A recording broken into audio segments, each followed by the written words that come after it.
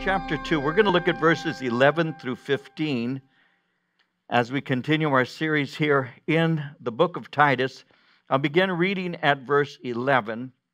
I'll read to verse 15, and we're going to be looking at the grace that brings salvation. And so, Titus 2, verse 11, "For the grace of God that brings salvation has appeared to all men, teaching us that denying ungodliness and worldly lusts, we should live soberly, righteously, and godly in the present age, looking for the blessed hope and glorious appearing of our great God and Savior, Jesus Christ, who gave himself for us, that he might redeem us from every lawless deed, and purify for himself his own special people, zealous for good works.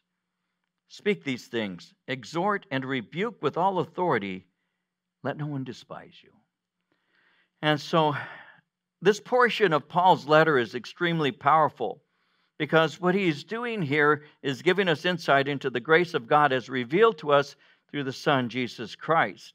Now remember, as we begin, and let me give you a synopsis, kind of an overview, and return you to this passage in just a moment. Remember how that Paul had begun the letter by commending Titus, and he had referred to Titus as being his true son in the faith. Now, it's commonly accepted that Paul wrote 13 letters, 14 if you include the book of Hebrews. And in all of his letters that he wrote, which is basically half of the New Testament, in all of his letters, he only refers to two men as his sons. One of those men is Timothy. The other is Titus. When he referred to him as a true son, Paul was saying that he had been converted under Paul's own ministry, that he was his spiritual father. In 1 Corinthians, in chapter 4, verse 15, in what is called the Contemporary English Version, in 1 Corinthians 4:15, it reads, 10,000 people may teach you about Christ, but I am your only father. You became my children when I told you about Christ Jesus." And so Titus was one of his true sons, only two mentioned in the New Testament, Titus as well as Timothy. And Paul had a conversion relationship with him and loved him deeply. So as his genuine son, Titus was to safeguard the message of eternal life that Paul was preaching. Remember in chapter 1, verses 2 and 3, Paul had said that the hope of eternal life is manifested through preaching, the preaching of the gospel. The message of eternal life is to be given uncorrupted to the churches in Crete. So many of the churches were then being infiltrated. So Paul told Titus, you need to set things in order. To protect the church, a system of church elders had to be set in place, and these were to be men of character. So Paul, as he was speaking concerning these men's qualifications, Paul gave a list of character traits, and these character traits were important because badly lived lives undermine the gospel. The traits that were listed, as I've gone through this more than once, were actually traits every Christian can possess. So, with the foundation of character, they were to be men of the Word. That's what I believe makes them a bit different. Every person should have these character traits because we can have them in Christ. But the gifting that went along with these particular character traits is what is going to make them capable of being elders and leaders in the church. And so with this foundation of character that he had spoken of, they were also to be men of the Word of God. They were to be holding fast to what Paul said is the faithful Word as they had been taught. So we all have character, but not all of us are equally capable of teaching the Word of God. And so the elders are to be capable of, by sound doctrine, he said, to convict those who are contradicting, speaking of the infiltrators. They're to be gifted spiritually so that they might be able to communicate the message of the gospel clearly. In the book of Romans, in chapter 12, verse 6, that portion speaks of gifts that differ according to grace in proportion, he said, to our faith. And then in verse 7, he went on to say that our gifts are exercised by faith in our ministry as well as our teaching. And so they had a foundation of character, but they also had gifts that had been distributed to them, and they are capable of taking the Word of God and communicating. So with that in mind, the elders are to be men of character and men of the Word of God, because that enables them to represent Jesus and the church properly. In 1 Peter 3, verses 15 and 16, the Apostle Peter had said, "Sanctify Christ as Lord in your hearts, always being ready to make a defense to everyone who asks you to give an account for the hope that is in you, but with gentleness and respect, and keep a good conscience, so that in the thing in which you are slandered, those who disparage your good behavior in Christ will be put to shame." So be capable and able of communicating doctrine and live that doctrine in such a way that if somebody should disparage you, speak down upon you, call you into question, they're going to be ashamed because they're lying. And so this new way of life that transforms people is found in the Word and occurs by the power of the Holy Spirit. And so as we've gone through this, we saw that this new way of life, this Word of God, the power of the Holy Spirit, makes older men sober and temperate, sound in faith, love, and patience. It makes older women reverent. It makes them not be gossips, not addicted to wine.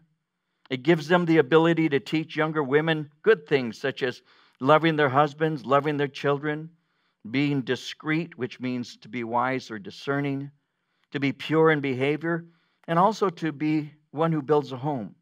It teaches younger men to be sober-minded. When he speaks of being sober-minded, this is what the Word of God does. It teaches younger men to control their thoughts. It's been said that our emotions follow where our minds go and drives our behavior. And so as younger men, you're to have a sober-mindedness. And how does that take place? Ephesians 4:23 says, by being renewed in the spirit of your mind. So they're to be emotionally stable, spiritually strong. And so Romans 12:2 says, do not be conformed to this world, but be transformed by the renewing of your mind, that you may prove what is that good and acceptable and perfect will of God. And so he's speaking concerning how this Word of God and how the Spirit of God is transforming people. And because a new way of life is actually modeled, he went on to say Titus is to be an example of a believer. He's to be a pattern, he said, of good works, so that people can see what a Christian life actually is. When Paul was saying goodbye to the elders of the church of Ephesus, they were in a place called Miletus, and he had called them to meet with him. And as he was speaking to them, because it was the last time that he would see them face to face, he said in the book of Acts, chapter 20, verses 18 through 20, that when they arrived, he said to them, you know how I lived the whole time I was with you, from the first day I came into the province of Asia. I served the Lord with great humility and with tears, and in the midst of severe testing by the plots of my Jewish opponents. You know that I have not hesitated to preach anything that would be helpful to you, but have taught you publicly and from house to house. Paul could point to his own life, and he could say, imitate me insofar as I imitate Jesus Christ. And he is simply saying the same thing to Titus. He's saying, you need to be an example. You need to be a model. You need to be a model, Titus, of good works, of doctrinal integrity. Titus, you need to be a model of reverence and incorruptibility, because that's going to be the pattern the elders will need to see, and that's the pattern they need to follow. He went on, as we've seen, and he spoke to the bondservants who had been saved, and he was saying, you too will be used by God. And if you want to have an impact, be respectful, be hard workers, be honest, because that's going to adorn the beauty of God's message of transformation. And so with all of that he's been saying up to this point, Paul now moves to share how this is going to be made possible. Notice verse 11. He says, the grace of God that brings salvation has appeared to all men. How is this going to be possible? By the incredible grace of God. Grace from God towards us motivates our lives to live graciously towards other people, because that which we have received, we are to freely give to others. And this grace of God that brings salvation has appeared to us. When he says grace, that speaks of God showing his undeserved favor towards us. Grace is the way that He influences our souls and turns us to Jesus Christ.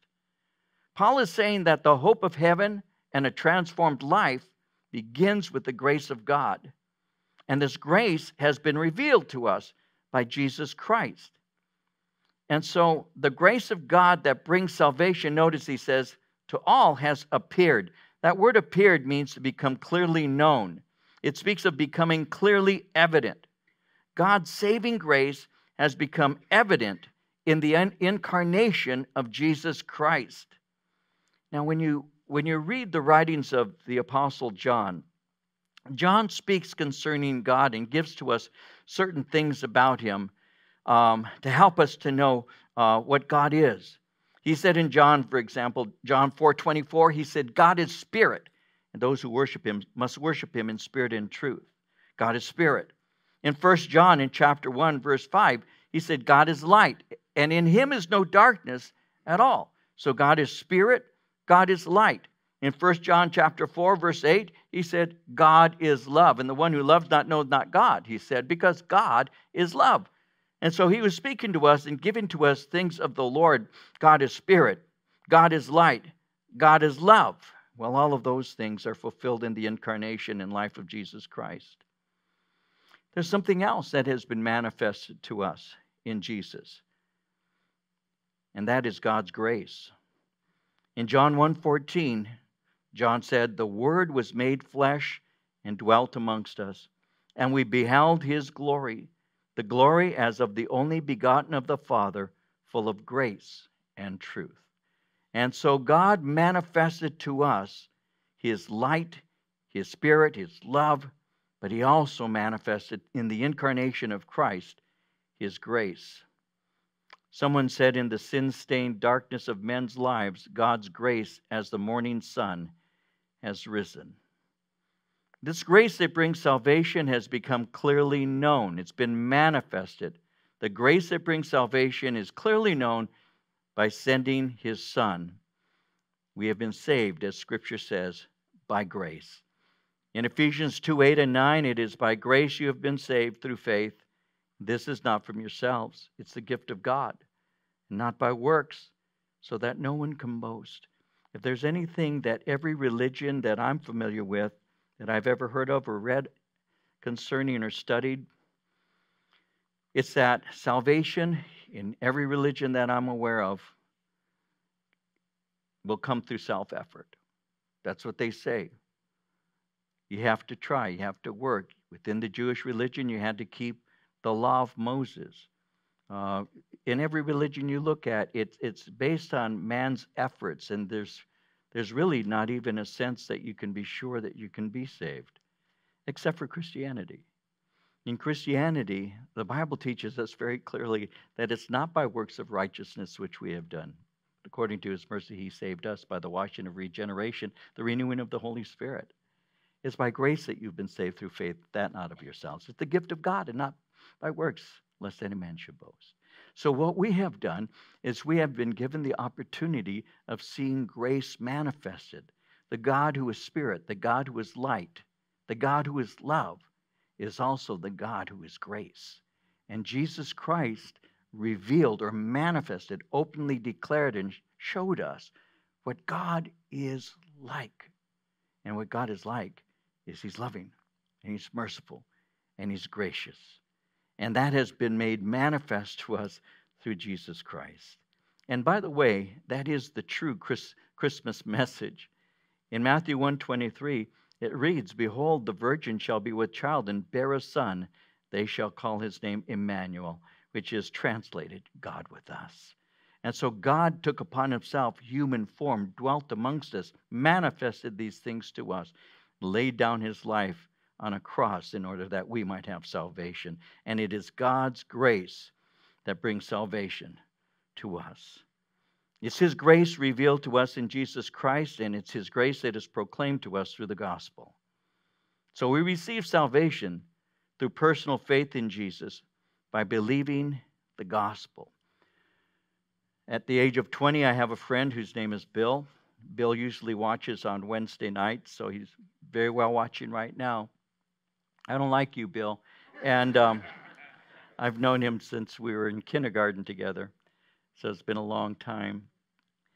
He's probably too old to remember that, but it's true.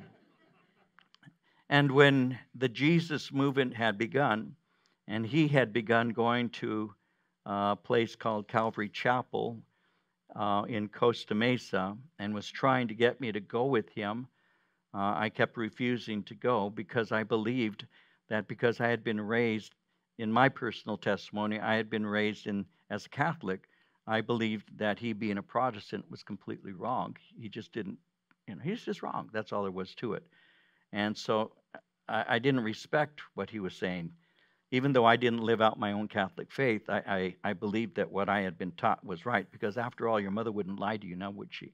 And so I believed that what my mom told me concerning God and why my mom had me go to Catholic church and be baptized and the sacrament of penance and communion and confirmation and all those things, I thought that had secured me in a certain direction in life that ultimately, when I got tired of partying and things and got older and got married, that I would outgrow my sinfulness and find a good Catholic woman, get married. And that's pretty much my plan in life. That's what I expect to do, like many of my generation did. And this is no knock on my religious experience or training or whatever, the sincerity of my mother and those who trained me in that faith. It's just that I didn't have a relationship with God, and now I have a friend telling me about Jesus Christ, and I had a problem with that because Bill had never gone to church in his life. As a matter of fact, I had taken him to church the only time I ever knew he went to church, and I had taken him to church, to the Catholic Church and all, and now this guy's telling me about God, and I didn't like it. And so I went to my parish priest, one of the priests there at St. Pius X Church in Santa Fe Springs. Some of you may be familiar with that. And so I went to my parish, and I spoke to one of the parish priests there, and I remember sitting in his office, and I had made an appointment, and I went in to speak to him, and I said, I need to talk to you, and he said, what do you need to talk about? I said, I have a friend, and I used the word Protestant as like it was a dirty word. I said, I have a friend, he's a Protestant. It was like I was swearing, and cleaned my mouth after saying it. And then he's telling me about Jesus Christ, and I said, I need some answers. I need some answers to give to this guy because he's so insistent that what I've learned is wrong and that what he knows is right. So can you help me? Can you give me some answers to tell him what the truth is? I was very sincere. I wasn't wanting to fight. I didn't want to argue, out of that fleshliness. I wanted sincere answers because I was at that point in my life that I knew I needed something I didn't have, and I was considering at that time what faith really is. And so I went with sincerity, and I'll never forget the priest. Don't remember his name, but I do remember what he said. He said, and he leaned back in his chair, and he crossed his feet, and kind of in a relaxed pose, and he says, yeah, I've tried other things. I've tried Eastern religion, I've tried the meditation and things like that, and that was his attitude. And he said, and I came back to my Catholic faith, so will you. That was it. That was his answer. And I got to put it like this. I was 19 years old and not yet 20. And I remember looking, saying to myself, he doesn't know what truth is. I remember thinking that. And I'm no philosopher and I'm no genius. God knows that. But I said to myself, he doesn't know what truth is. It was just obvious. What do you mean? I'm going to float on. I got really inside upset because I said, I said to myself, I didn't want to argue with him. I was taught to respect religious leaders, but in my heart, something's wrong here. Because if he really knew and he really believed, and if heaven was really real and hell was real, he'd have at least the same emotional feelings my friend Bill has when he's arguing with me, and Bill doesn't know anything. You know what I'm saying? Does that make sense? Bill doesn't know anything. And yet he's telling me I'm wrong. And you spent years in seminary. You're a parish priest. And you don't. And I walked out of that place. And that's what actually opened me up to hear what truth actually is. Because when the representative of truth could not give it to me, I went to the one who could. And that came out of the Word of God. Grace and truth come through Jesus Christ. That's how it comes. It's the message of the gospel. And it's this grace that has been manifested to us by Jesus that is available to everybody. It's available to the aged men. It's available to the aged women. It's available to the young women, the young men, the slaves. All are welcome. It's like what it says in Revelation 22:17. The Spirit and the bride say, come. Let him who hears say, come. Let him who thirsts come. Whoever desires, let him take the water of life freely. God's grace brings salvation. God loved the world. God sent his Son to save any who would come to him. Psalm 34:8 says it like this: taste and see that the Lord is good. Blessed is the man who trusts in him. And so God is gathering his people from all mankind. In 1 Timothy chapter 2, verse 4, Paul had said, God wants all men to be saved and to come to the knowledge of the truth. And so God's grace is manifested to us. Verse 11 again, the grace of God that brings salvation has appeared to all men. The grace of God he's speaking about that brings salvation is Jesus Christ in his incarnation and communicated to us by his message. And grace is to teach us. Notice verse 12. Grace teaches, teaching us that denying ungodliness and worldly lust, we should live soberly, righteously, and godly in the present age. And so grace teaches us. The word teach speaks of guiding. It's a word that is used often when it speaks of training children. So to be taught is to be instructed.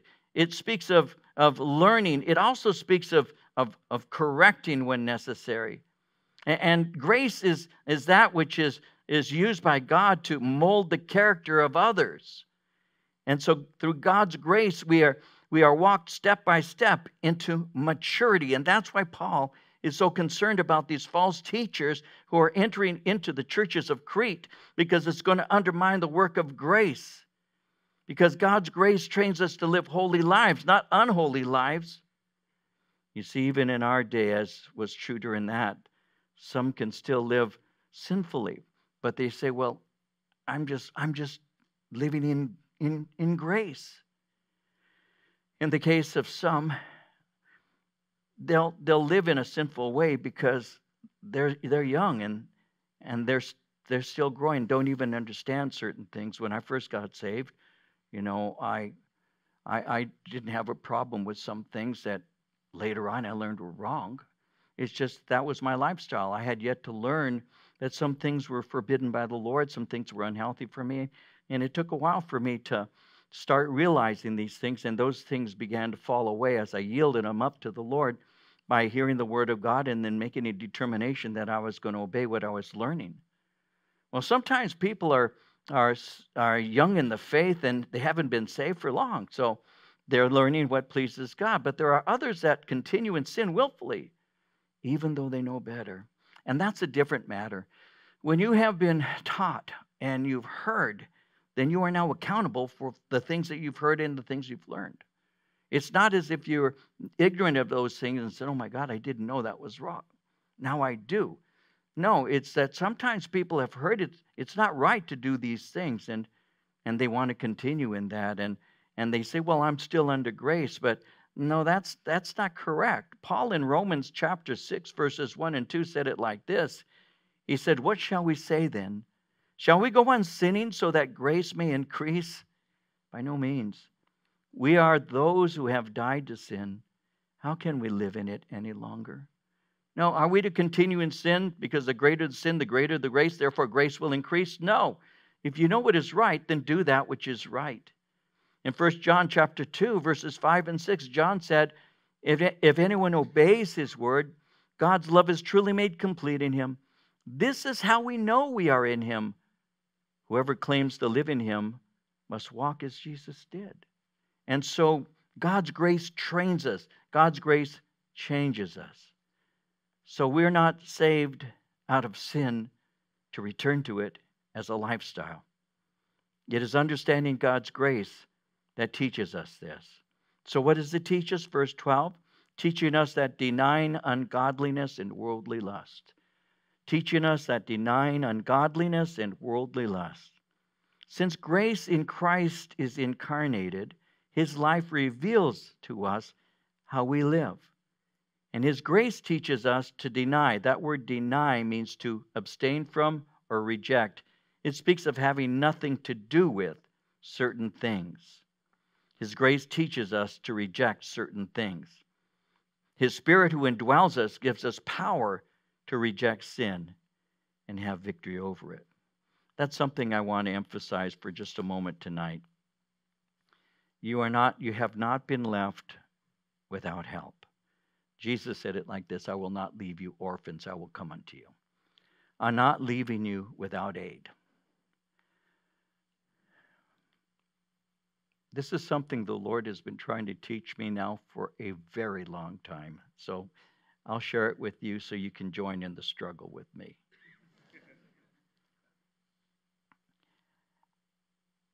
In Christ, I can have victory. No, I'm not saying in Christ I'm perfect. No, I'm not perfect. Yes, I am. No, I'm not, of course. I would never present that sinless perfection. No.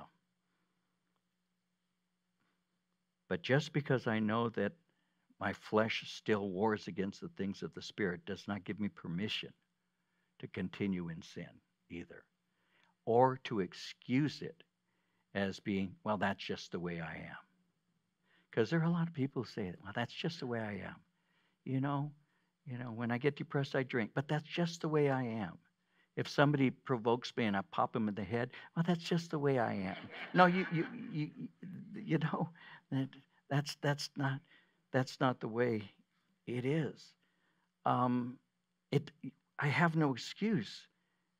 I have to grow in my faith and love for the Lord to realize that whatever it is that I do, I don't want to do something that adds to the sins that He saved me, that he took from me when He died on the cross. I don't want to be adding to that, if you will.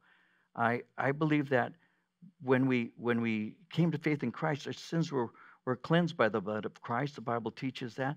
But that doesn't give me permission to make excuses for continuing in the things that He had actually washed me from. I need to reject those things. Romans 6 tells us in verses 12 through 14, therefore do not let sin reign in your mortal body so that you obey its evil desires.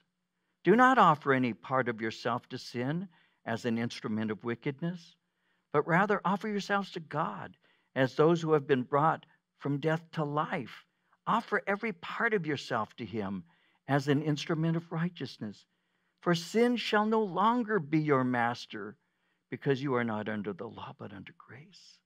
So grace sets us free. Why go back to that which we have been set free from? And that's the point. And so what do? Well, he says, well, grace has been given to us so that we might deny ungodliness. Ungodliness is simply living as if God doesn't exist. Because it's like denying the existence of God. There's no God, ungodliness. It's living as if God doesn't exist. It reveals a lack of devotion to Him. You see, no one living a habitually ungodly life could ever truly be saved. In 1 John 3, verse 10, it says, this is how we know who the children of God are and who the children of the devil are. And he says it like this, anyone who does not do what is right is not God's child, nor is anyone who does not love their brother and sister. So he says, if you don't do what is right, you're not like your Father. He says you're not God's child. So we are to habitually be aware of the fact that we're to live for Him. And he said we are to habitually deny worldly lust. Now, worldly lust. These are the sins that we may not be guilty of practicing, worldly lusts, but they're the ones that we wish we could. If we knew nobody would catch us, they're the sins, the lusts, the worldly lusts that that pina colada looks so good. It's that thing. You know, what would you do if you knew you wouldn't get caught? That's the worldly lust. It's the things that draw you to do the things that are wrong. You may not be doing that, but you may not be doing that because you haven't been given opportunity. So they're what are called the sinful cravings of our flesh that entice us. And these are desires that we may recognize, so we intentionally need to reject them and resist them. Because we've been saved, we do have the power to reject ungodly things. In Romans 6:19, Paul said, I put this in human terms because you are weak in your natural selves. Just as you used to offer the parts of your body in slavery to impurity and to ever-increasing wickedness, so now offer them in slavery to righteousness, leading to holiness. When I first got saved, we treated Bible studies. And again, we were 20 years old. I wasn't married yet or anything like that. So I had an open calendar. I wasn't yet with the ball and chain. I'm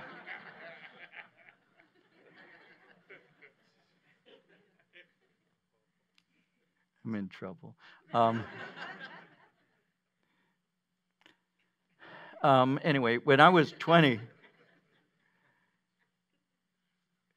before I was saved, all you'd have to do is say, and I lived in Norwalk, so they'd say there's a party in Whittier. And so we'd jump in cars and go to the party, right? There's a party in Pico, so we'd go to Pico Rivera. That's where the party is, right? So wherever the party was, La Habra, you name it, that's where we would go. There's a party in. Jump in the car, bang, we're there. That's the way it was. We were always ready to party, always. When I got saved, they would say there's a Bible study in. We'd get in the car and we'd go. It changed. The way I had yielded myself to my party life, I yielded myself to my new life. I think we should still do that, by the way. You know, I really do. There's a Bible study in La Habra. There's a Bible study in La Mirada. There's a Bible study in Costa Mesa. There's a Bible study in Long Beach. I can still remember those early days where we would jump in the car. We'd fill the cars up, and off we would go to the Bible study. We'd get the Word of God. Why? Because we'd been saved. Because God had transformed me. Because God had forgiven me. Because I had a new life in Christ. I had hope. I had joy. I had peace.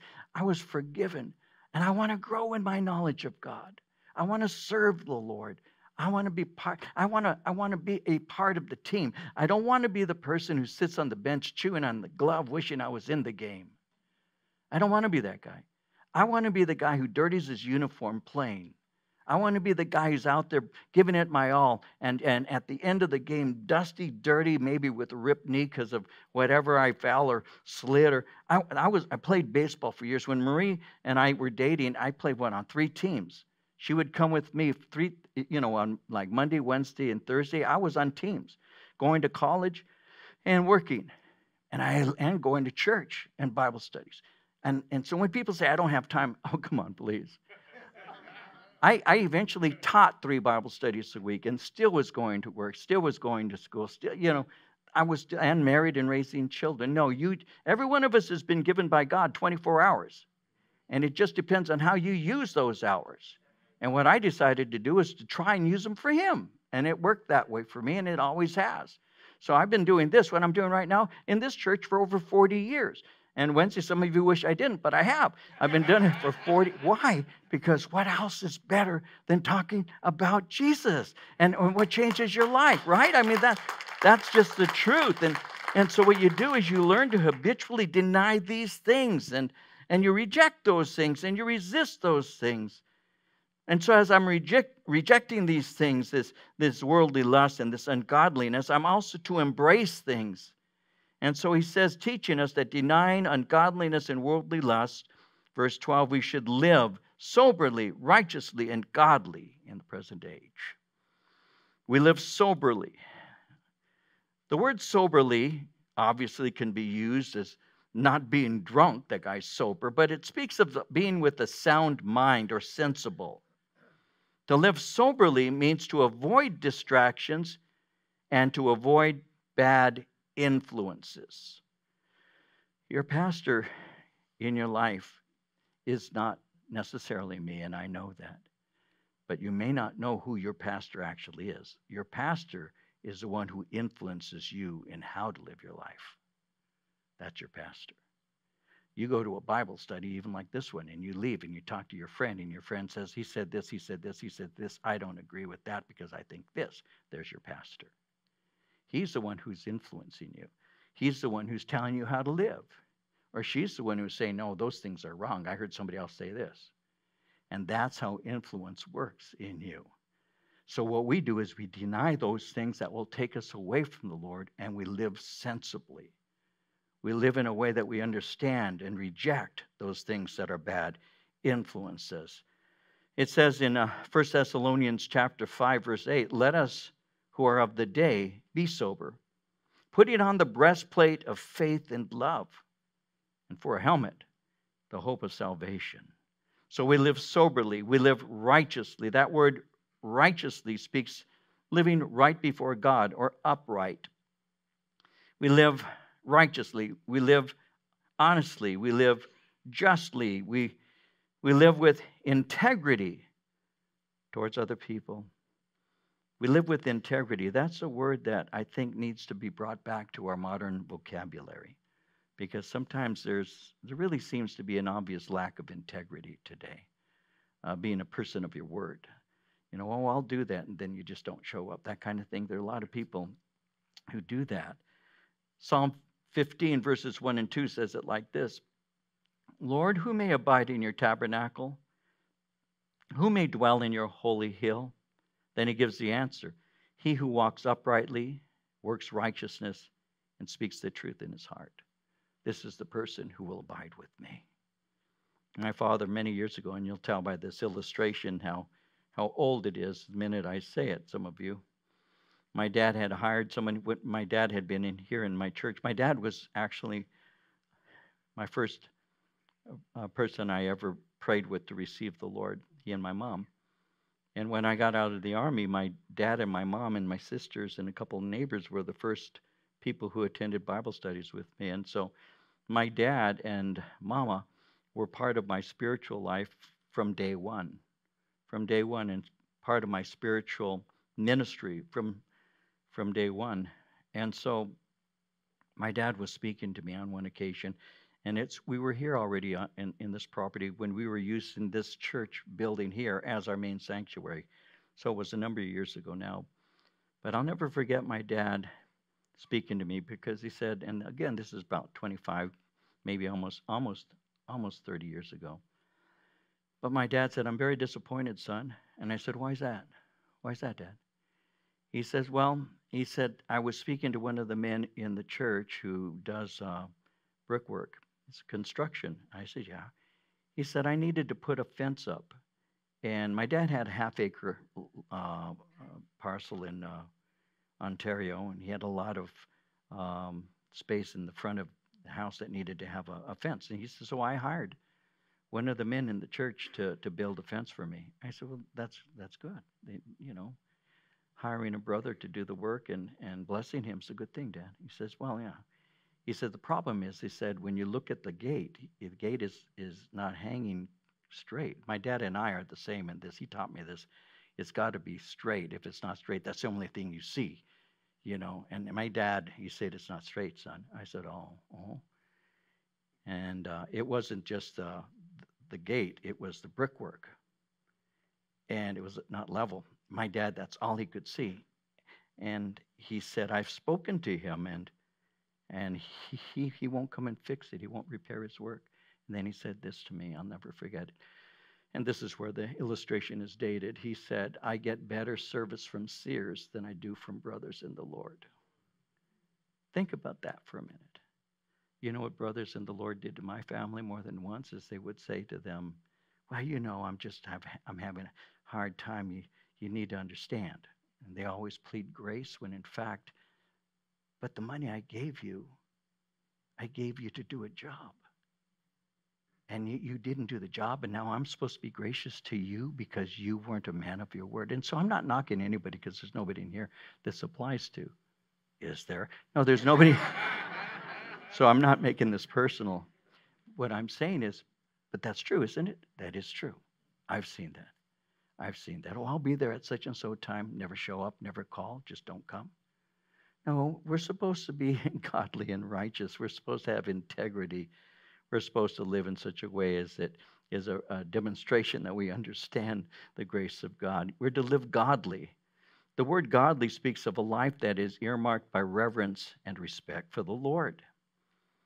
In 1 Timothy 4, 7, and 8, it says, have nothing to do with godless myths and old wives' tales. Rather, train yourself to be godly.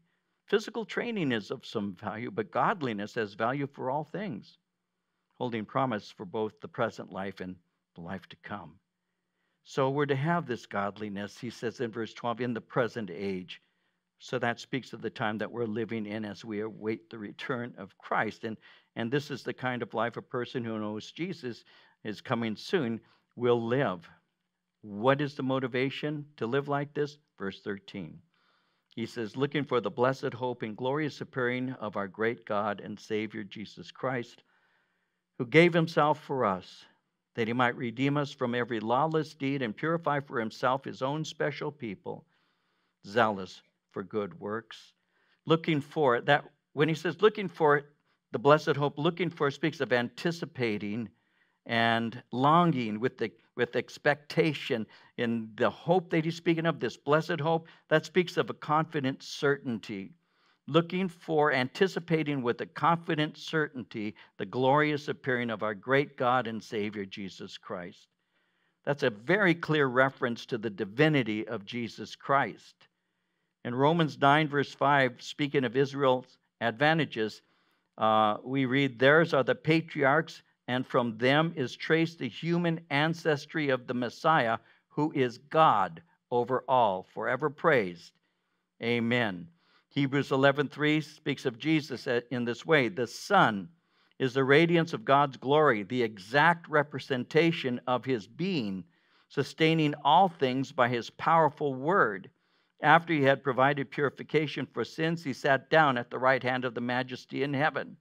So awaiting the great God and Savior, Jesus Christ. This refers to the second coming, when Jesus returns to planet Earth. So God's grace trains us to live separated lives as we await Jesus Christ, who is our hope. And the anticipation of being with him motivates service for him while we await. In 1 John 3, 2 and 3, it says, dear friends, now we are children of God, and what we will be has not yet been made known. But we know that when Christ appears, we shall be like him, for we shall see him as he is. And all who have this hope in him purify themselves just as he is pure. Grace trains us to be prepared for the return of Christ. And then he closes in verse 14, speaking of the one who gave himself for us that he might redeem us from every lawless deed. As a voluntary ransom for us, he redeemed us from, as he says, every lawless deed. His redemption sets us free from the power as well as the habit of a sinful life. And the freedom that is found in the gospel and made possible by grace is what has set us free. In Galatians 1:4, who gave himself for our sins that he might deliver us from this present evil world according to the will of God our Father. And notice he says we are now, verse 14, his own special people, zealous for what? For good works. We're not saved by good works, but by grace we perform good works to his glory. We are, according to 1 Peter 2:9, chosen people, a royal priesthood, a holy nation, a people belonging to God. He says that you may declare the praises of him who called you out of darkness into his wonderful light. Called you out of darkness into his wonderful light. Isn't that great? Think about it. Called you out of darkness. You know, our lives are lived in sinful darkness, you know. And then God, by his grace, just turned on the light. And when he turned on the light, everything changed. I see things clearly now. I see things the way he would have me to see them. How do I do that? By giving myself to his word. Wherewithal shall a young man cleanse his way? By taking heed thereto according to thy word. Thy word have I hidden in mine heart, that I might not sin against you. What gives me light? Jesus Christ. Who enlightened my darkness? Jesus Christ. What is the word of God? It's a lamp unto my feet. It's a light unto my path. And so God has given to us freedom to resist sin and have victory over it, and to await the coming of his Son, Jesus Christ. And finally, he says, verse 15, speak these things. Exhort and rebuke with all authority. Let no one despise you. Titus, your responsibility as a pastor is to consistently reinforce these things. And live up to the message, Titus. But don't let people ignore or bypass what God is saying. Don't let people get away with living in sin. That's why I reminded you in this letter that there is a message you have been given that is the message of life. There are false teachers who are entering the church. They are influencing the older men, the older women, the younger women, the younger men, and even the slaves.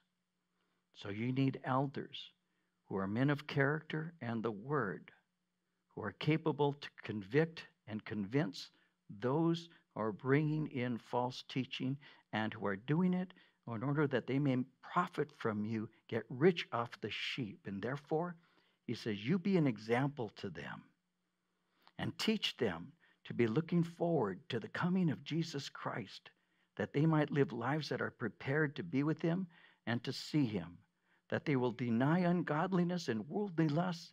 They'll live soberly, righteously, and justly in this present age, and they will live with an anticipation of the return of Christ.